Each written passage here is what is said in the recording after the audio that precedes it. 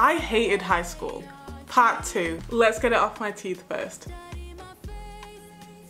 I genuinely hated high school, and not because of like normal teenage hate.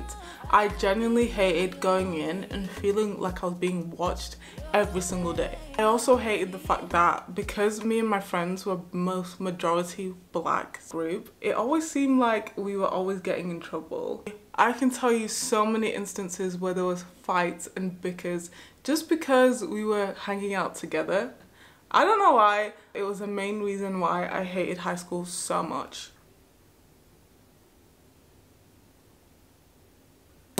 All done, besties. What should we do next?